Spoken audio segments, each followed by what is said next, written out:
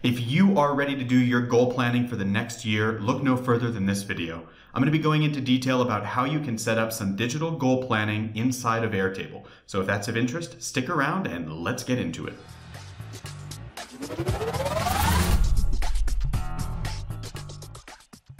Hey, my name is Gareth Pronovost. I am the owner at Gantt Consulting, where we help you to organize and automate your business and life.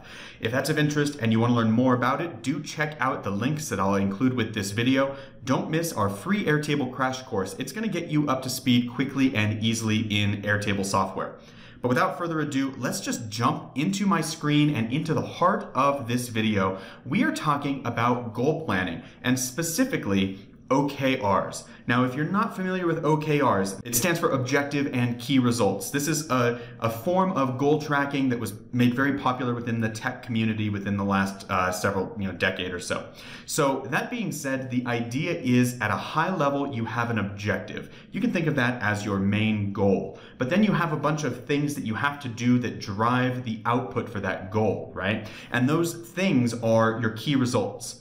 So essentially you have, in database speak, what we would call a one-to-many relationship with this hierarchy. You've got this objective that's kind of the big picture, and then you have it like trickle down into a number of smaller pieces, and those are the key results. So for example, you could say something like, we are going to increase revenue by 20%.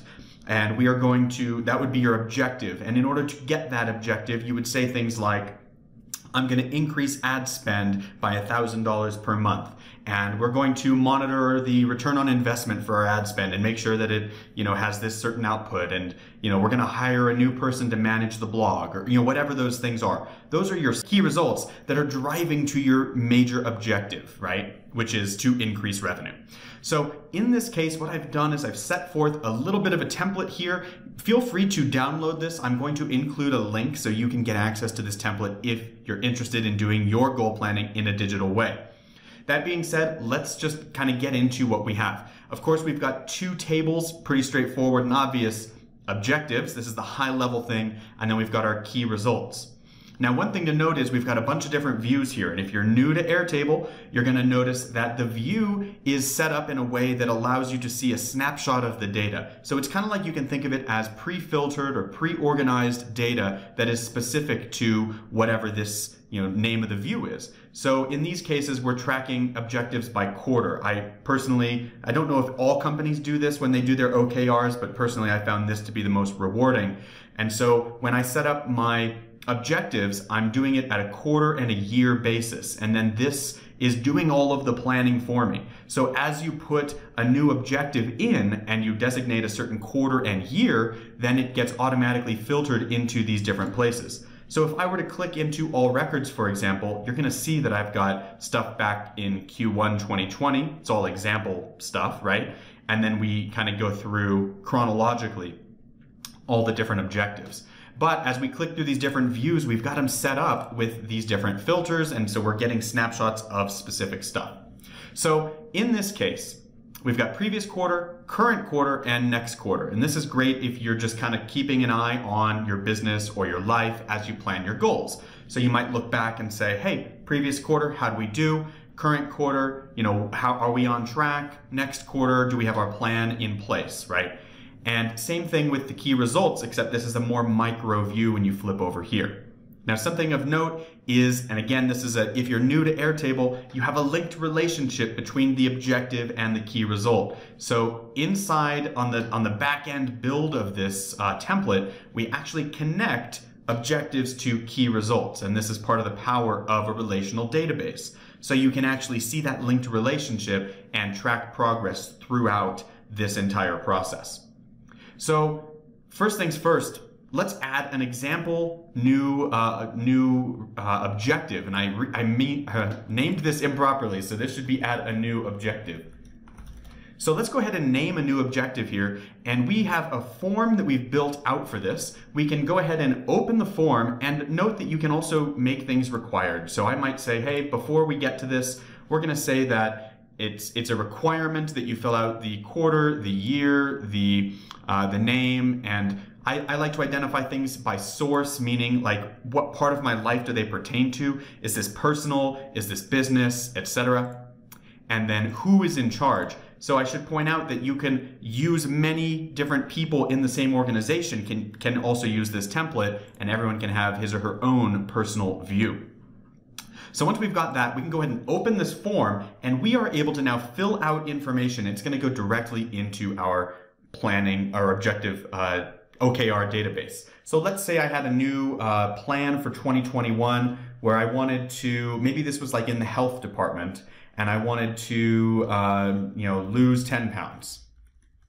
So I would establish a quarter for this. Right now we're in Q4, so this is kind of planning towards 2021. So I would say Q1, and I can come down here and just put in the appropriate year. Now in terms of source, is this business, family? You can add your own sources, so you can have personal health and different things like that. Since I don't have one for health, I'll just say family in this case, and then of course choose who on your team is going to be responsible for this objective. Once you've submitted that, you then have the opportunity to create other objectives by submitting more responses, but let's look at what happened on the back end. Flipping back into the database, we can see now if we go into next quarter, again, I'm in Q4 2020, so this next quarter is Q1 2021, and this is already filtering in here, right? So automatically, it knows where it belongs in the chronological order of things, and so it puts it in here. So from here now, I need to go into my results and actually build my result out. So I already have in my next quarter view, I've got 2 results built for each of these things. So maybe I'm going to set up some rules that are going to help me reach that objective of losing 10 pounds. So maybe I want to do some conditioning or more conditioning exercises. So I'll flip into my form here. Again, this is at the results level. I'll open my form for the results. Notice there's a difference between the objective form here and the key results form here. And now I can say, well, what's my key result going to be for this particular objective? So for example, I might say conditioning exercise for 30 minutes a day. And this might be 15 days per month. So whatever kind of metric that you're going to establish to make sure that you're driving a result that produces the overall objective that you're looking to achieve. Now, of course, I want to connect this to the proper objective, so I'm going to need to find it in the list. And this particular one is lose 10 pounds, and I then submit. So that's where I'm establishing that linked relationship from the result to the objective that it's related to. Now, I might want to submit another response as well. Maybe I'm going to eat less red meat, maybe only 4 times per month.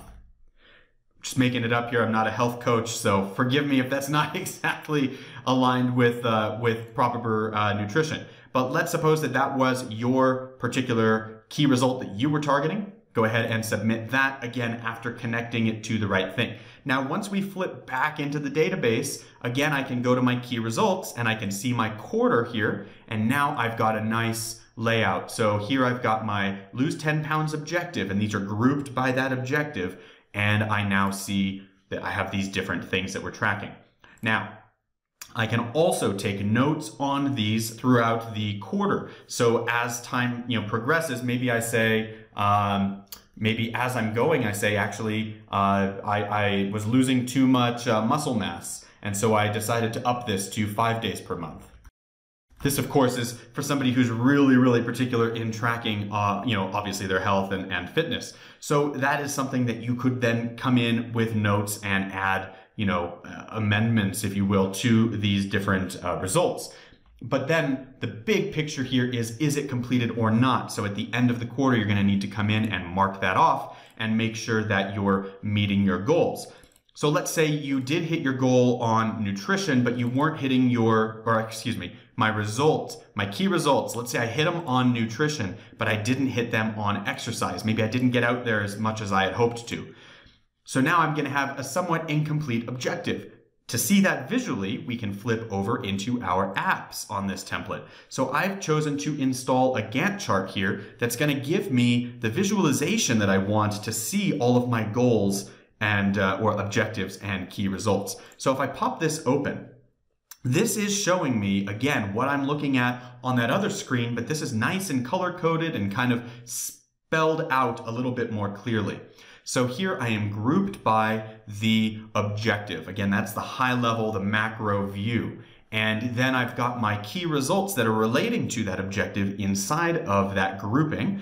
And now I get this nice visual cue as to whether something's been marked complete or not. Now, I should point out that I don't actually have to go back into that grid view. I can actually access this underlying data directly inside of this Gantt chart.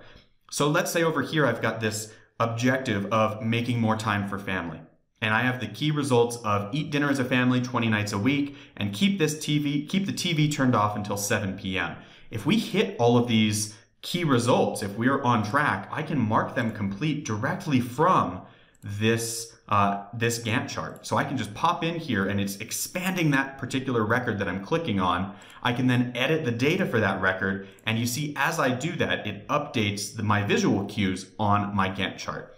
Very, very powerful tool, especially if you're new to Airtable. Check this out. Check out our template and explore all the things you can do. I've built all of the date logic into this already and saved you the effort of needing to go in and figure out how to bring things into the previous quarter, current quarter, etc. So now you have one nice place where all of your stuff lives and you can track it as you go throughout the year. As always, I hope you found that to be very helpful. If you did and you'd like to learn more, swing on by our website and check out all the resources we've put together. We have a free Airtable crash course that will get you up to speed quickly and easily in Airtable. And we also offer some paid services, including hourly consultations with our experts. We have some online group coaching programs and courses. And for the very advanced needs, we can build a bespoke project for you from scratch. So swing on by, and I look forward to connecting with you soon.